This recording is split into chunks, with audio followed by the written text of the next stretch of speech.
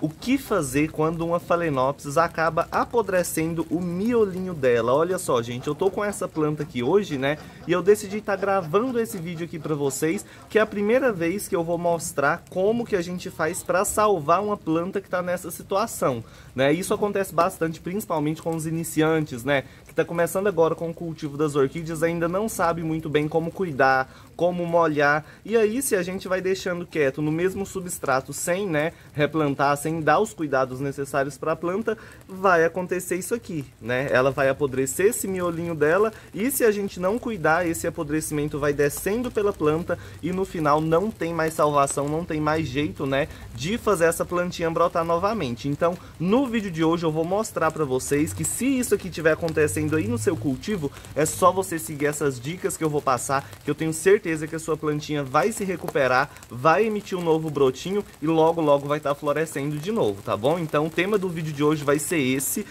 Enfim, pessoal, já vai curtindo o vídeo aí, compartilhando com seus amigos, não esquece de se inscrever no canal para mais dicas e bora pro tema de hoje, vamos salvar essa plantinha que começou a apodrecer o miolinho dela, bora lá!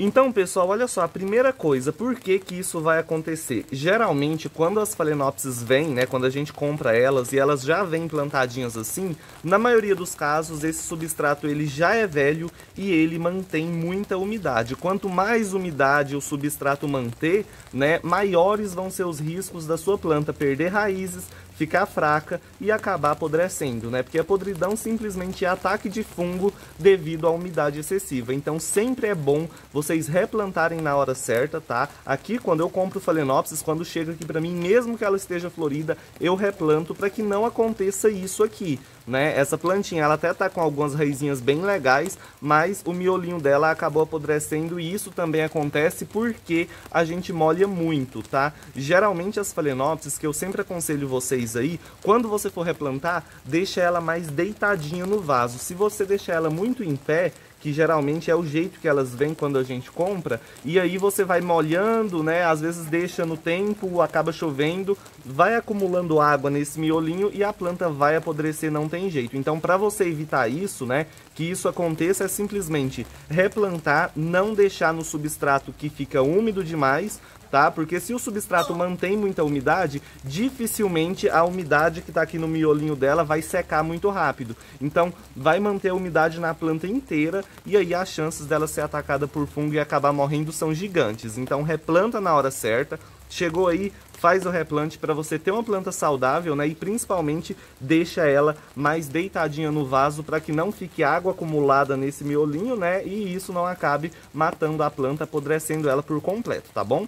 Então, esses são os cuidados aí para vocês estarem evitando que isso aconteça. Porém, se você está começando agora, tem alguma planta nessa situação aí na sua coleção, acompanhe o vídeo que eu vou mostrar para você o que fazer com ela. Primeiramente, igual eu falei para vocês, ela está em um substrato velho, então a gente vai retirar ela desse substrato e mudar ele. Vou colocar um substrato que não mantém tanta umidade para não ter nenhum perigo, né, dessa planta continuar aí se debilitando, perder raízes e acabar morrendo, tá? Então, ó, a gente vai retirar ela daqui, olha só, a gente vai tirar todo o substrato velho que tem nela, tá vendo? Ó, a gente vai retirar esse substrato para que essa planta, né, não continue com esse excesso de umidade, olha só. Igual eu sempre falo para vocês, todas as vezes que você comprar uma Phalaenopsis, ela vai vir com alguma coisa que vai manter mais umidade nela, tá? Porque geralmente lá, quando o pessoal tá cultivando nas estufas e tudo mais, eles colocam substratos que mantêm um pouco mais de umidade por mais tempo para não precisar ficar molhando, né? Então, quando não vir esfague, não vai vir isso aqui no miolinho dela, tá vendo? Que é como se fosse uma buchinha. E essa buchinha aqui, ó, ela vai manter umidade por mais tempo e isso vai acabar matando a sua planta se você, né, não tirar isso aí, não fizer o replante no momento certo, na hora certa, tá? Então, ó, a gente vai retirar tudinho. Vocês podem ver que ela começou a querer apodrecer as raizinhas, principalmente ali no miolinho, ó.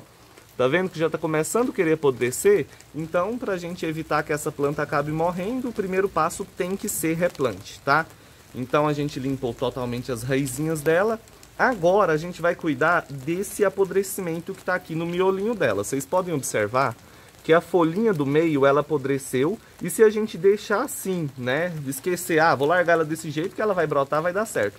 O que que acontece? A podridão, igual eu falei pra vocês, vai descendo pelo rizoma dela, quando chega no pezinho, acabou. Aí ela vai amarelando as folhas, caindo, né, e aí você vai acabar perdendo a sua planta. Então, a gente tem que tirar a parte podre. Eu vou ensinar vocês a acabar com isso aqui simplesmente sem usar nenhum fungicida, nem nada do tipo, tá? Simplesmente você fazendo esses cuidados aqui, você vai ter resultado. Então, a gente vai cortar a parte que tá podre. Para eu tirar esse miolinho podre aqui, eu vou ter que sacrificar essa folha, não tem jeito. Então, a gente vai pegar ela aqui e vai cortar mais aqui no pezinho. Ó, a gente vai cortando aos poucos, até a gente achar um lugar onde não tá muito podre. Tá vendo que aqui já tá bem branquinho, não tem mais apodrecimento descendo?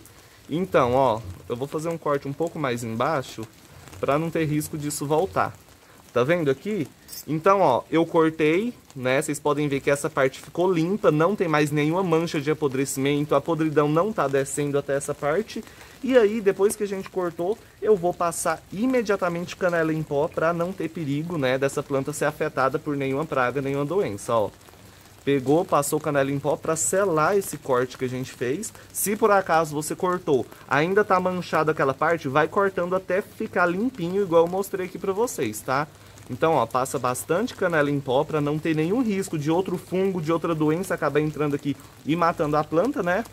Depois disso, ó, vocês podem observar, ela ficou com duas folhinhas ainda, esse pezinho dela tá verde, então ela vai brotar sim.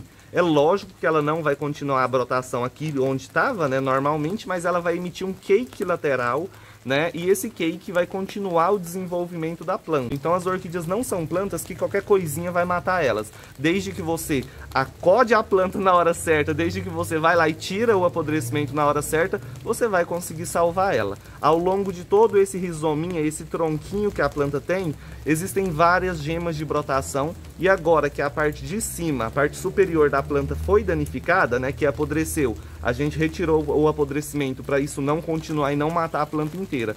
A partir do momento que acontece isso, ela vai estimular uma gema de brotação lateral, e essa gema de brotação que essa planta vai estimular, né, vai fazer com que ela continue aí o seu crescimento. Então já está feito, né? A gente já retirou aí todo o apodrecimento, é simples desse jeito. Só que os cuidados que vocês têm que ter depois de fazer isso aqui são muito importantes para o sucesso, né, disso que a gente está fazendo. Porque se você pegar isso aqui, fazer isso aqui e deixar lá no meio das outras plantas de qualquer jeito, pode acabar morrendo, né? Então, tomem cuidado e prestem atenção nos próximos cuidados, tá bom?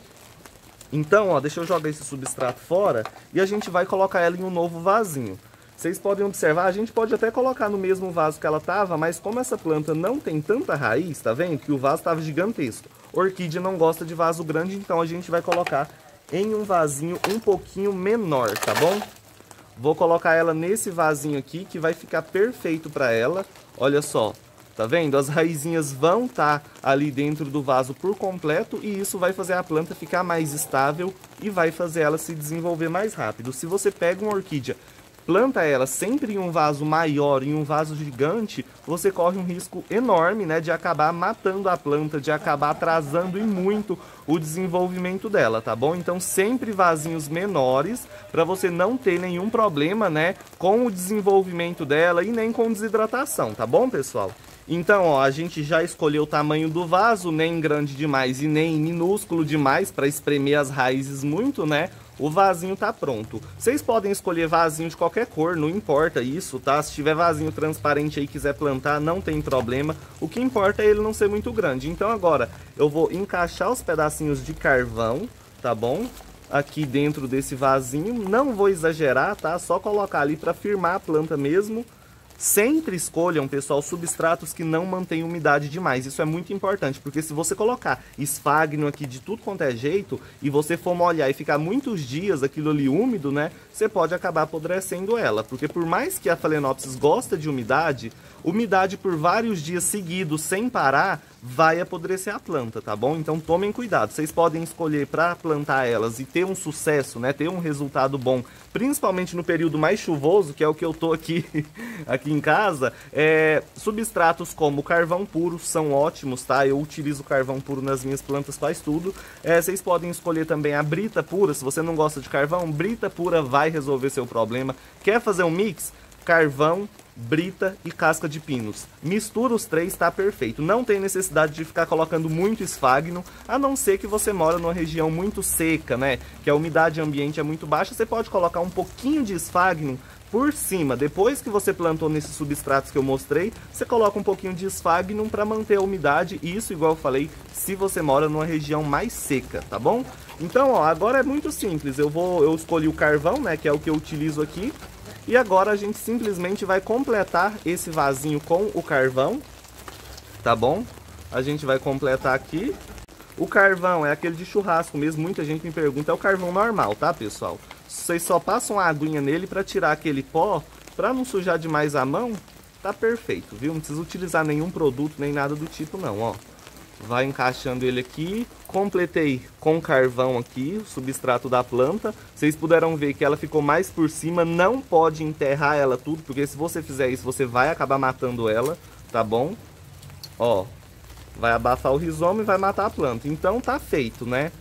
Vocês podem ver, ela ficou bem firme no substrato. A gente simplesmente tirou o velho, colocou um substrato novo, que esse substrato novo, igual eu falei, pode ser qualquer um da sua preferência, desde que não mantenha a umidade demais, tá bom? Eu planto no carvão porque eu gosto e eu tenho resultados positivos aqui. Se você não gosta, pode escolher outro substrato e o importante é não deixar naquele substrato velho, mofado, cheio de umidade, porque aquilo vai acabar matando ela, né?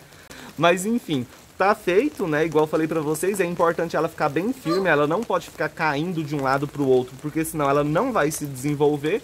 E agora, gente, é muito importante, como aqui tá chovendo, eu não vou deixar essa planta aqui por enquanto. Por quê? A gente cortou ela, mesmo que a gente passou a canela em pó, a planta sofreu um corte. Então eu tenho que colocar em um lugar que não tem tanta umidade, porque senão vai apodrecer de qualquer jeito, tá? Vou colocar lá dentro da UTI das orquídeas, que é aquela casinha lá onde não pega chuva, e vou molhar sempre que eu ver que o substrato secou. Geralmente dia sim, dia não, eu molho ela, tá? Você aí, dependendo do seu clima, né, é só você observar. Secou o substrato, molha de novo. Durante uma semana mais ou menos uma semana e meia, né, uns 10 dias, vamos supor. Fica melhor para vocês.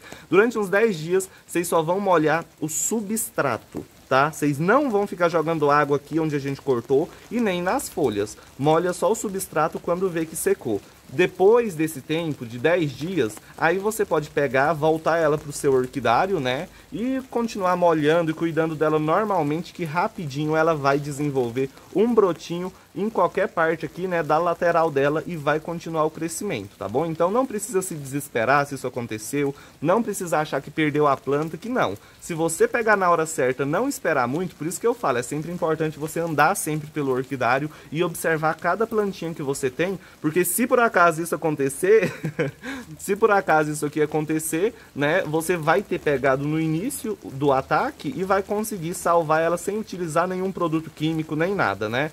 Então tá feito, vocês podem pegar um prego, é porque eu esqueci de pegar o prego aqui agora. Pega um prego, tá? Pode ser um preguinho enferrujado, pode ser um preguinho novo, não importa. Coloca no substrato que isso vai ajudar no enraizamento e vai ajudar na brotação dessa planta. Vai por mim, já passei essa dica aqui há algum tempo, todo mundo que fez teve resultado, então ó, um preguinho enferrujado no cantinho do vaso vai fazer milagres aí, vai fazer a sua planta se desenvolver bem. Se quiser pegar também uma colherzinha de canela em pó e colocar no cantinho do vasinho, pode, tá? Porque geralmente isso acontece mais só com as Phalaenopsis. Geralmente essa canela vai estimular a brotação da planta também e o enraizamento. Então, ó, peguei um pouquinho de canela, coloquei aqui no cantinho do vaso, vou deixar ali, sem problema nenhum, tá? Colocou a canelinha, colocou o preguinho, tá perfeito, tá? Se quiser adubar, pode colocar trouxinha de adubinho. Se quiser esperar ela brotar primeiro para depois começar a adubar, pode também. Isso aí fica a seu critério, tá? O importante é tirar a parte afetada, replantar ela do jeito certo, que você vai ter sucesso, vai ter resultado. E também, ó, não pode, gente, plantar em um substrato assim que seca muito rápido e ficar molhando a cada 10 dias, uma vez por semana, não. Você observa, se secou, você molha de novo, porque se você ficar muitos dias sem molhar, ela vai acabar debilitando, desidratando e pode morrer, tá? Então, observa, secou o substrato, molhou de novo, que você vai ter um resultado. E essa aqui, ó, eu vou estar mostrando para vocês o desenvolvimento, logo eu volto, né, com essa plantinha recuperada aí e emitindo a brotação nova. Então, essa é uma das formas que eu faço, né, para salvar, né, orquídeas aí que tá apodrecendo, que tá atacada por fungo. Eu sempre gosto de estar fazendo isso, porque geralmente esses fungicidas, esses produtos mais fortes, né, são meio que tóxicos, então eu gosto de, sempre que puder, eu estar utilizando alguma coisa natural, né, sem precisar utilizar esses produtos mais fortes para não causar nenhum problema, né, nem pra gente que tá aplicando e nem pros bichinhos, os animalzinhos que tem, né, ao redor aqui, porque aqui tem o pavão, tem um monte de bicho aqui, então eu sempre evito esses produtos químicos mais fortes, tá? Gente, uma coisa importante também que eu já estava esquecendo de falar. Vocês lembram, né, que eu falei que a gente tem que plantar ela um pouco mais deitadinha para o lado para não ter nenhum problema, né, na questão de apodrecimento. Porque geralmente quando a gente coloca ela em pezinha, o brotinho dela, o miolinho dela forma como se fosse um copinho. No caso dessa planta, vocês podem ver que a gente cortou o miolinho dela ali porque ele já apodreceu, né? Então a nova brotação dela já vai vir posicionada para o lado, porque ela não vai mais brotar aqui por cima, né? O brotinho vai sair aqui nas laterais da planta. Então nesse caso a gente planta ela mais em pezinha, porque a nova brotação já vai sair deitadinha para o lado e não vai ter risco nenhum de apodrecimento. Agora, se você vai plantar uma orquídea saudável, uma Phalaenopsis que está bem, que, né, você só está simplesmente replantando para não ter nenhum problema com o desenvolvimento dela, aí você já planta ela mais posicionada para o lado, tá? Não totalmente em pé. Desse jeito aqui é só porque a gente tirou, né, a parte da brotação dela porque já apodreceu. Então aqui não vai ter risco nenhum de acumular água, porque não tá mais formando aquele copinho. Igual eu fiz com essas aqui, quer ver? Deixa eu vir aqui para mostrar para vocês. Olha só essas Phalaenopsis aqui, ó, que eu plantei nesse tronquinho. Tá vendo que elas estão posicionadas para o lado exatamente para não ter nenhum acúmulo de umidade aqui em cima. Então a gente posiciona elas mais de ladinho, né, para não ter esse perigo, para não ter esse problema aí, tá bom? Então eu acho que deu para vocês entenderem.